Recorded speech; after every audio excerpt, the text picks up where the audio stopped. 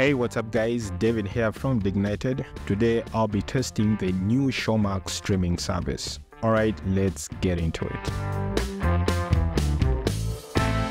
Showmax is a streaming service from South Africa aimed at users in Africa with smartphones, computers, smart TVs, and other internet devices. Showmax is owned by MultiChoice, the parent company that runs DSTV, a satellite pay TV company most people are familiar with in Africa.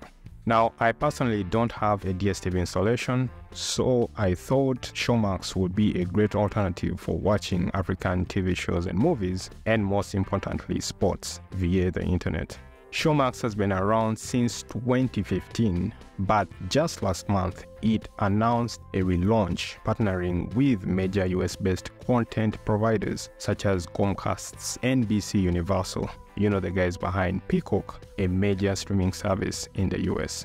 The brand new app went live last month in Feb 2024 with a new sports plan called Showmax Premier League that gives subscribers live stream access to all Premier League games courtesy of SuperSport, but only on mobile devices. The other packages include Showmax Entertainment, available on up to 5 devices with 2 concurrent streams, providing access to all local and international TV series, movies, documentaries, and kids shows on the Showmax catalog. Finally, you have the Showmax Entertainment Mobile, which includes access to the same entertainment catalog, but only on one mobile device with one stream. Unlike other streaming services such as Netflix that enable you to consume content everywhere, irrespective of the platform or the device, Showmax has decided to segment its plans by device access. So anyways, I opted for the plan that enables me to watch entertainment across all devices, plus the English Premier League on mobile. This goes for 24,000 Uganda shillings since I am from Uganda. If you have noticed, Showmax shows prices in local currency for the respective countries they support, which is very nice. The thing that surprised me is that you can only create an account from the Showmax website and not on the mobile app, even if you intend to use the app on your phone only. The other surprise for me was the payment method. Now, living in Uganda and given the popularity of mobile money, I naturally expected this to be supported. But to my complete surprise, it isn't. You will have to pay using Visa, credit, or debit card. If you live in Kenya, however, you can use M-Pesa as a payment method.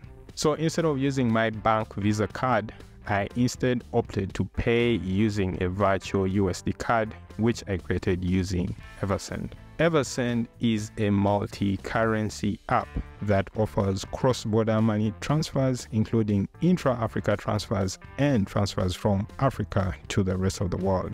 I typically use my Eversend virtual card to pay for several online services such as Netflix, Facebook ads, Google Storage, and others. And now I use it to pay for Showmax.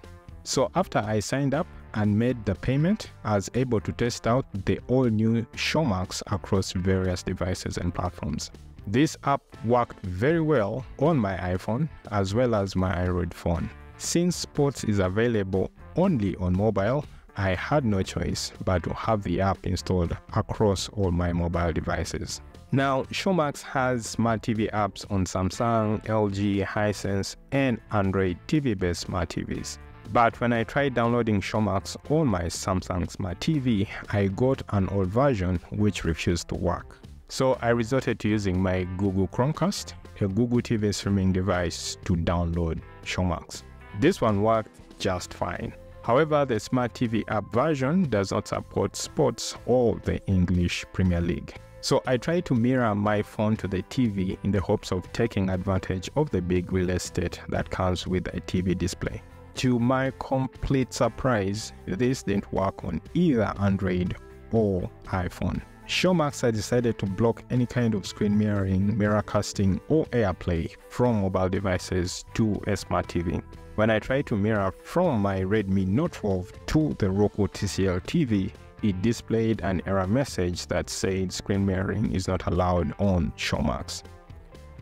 On my iPhone to the Roku TCL TV, Airplay did work, as it showed my iPhone screen and even the Showmax interface on the big screen.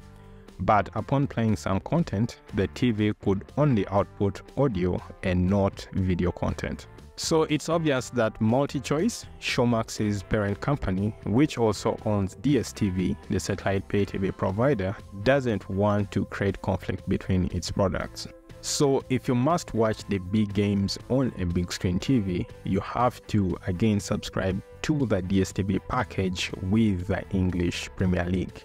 Even the DSTV Stream app won't save you because you need a satellite pay TV subscription.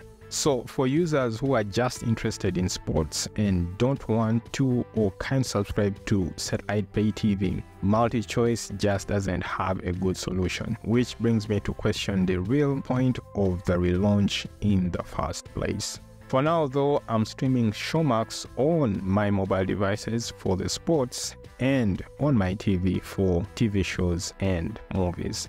Now, I won't delve much into the content catalog. For that, you can always browse their originals on the website. Showmax has a wide collection of African-centric local content than any other streaming service such as Netflix, Disney, Hulu, and so forth. That has won them the crown of the most popular streaming service in Africa, surpassing Netflix. Alright guys, that concludes our video on getting started with the new Showmax. If you found value in this video, go ahead and give us a like, subscribe to the channel, and ring the bell icon so you get notified of future tech videos. Otherwise, I'll see you guys in the next one.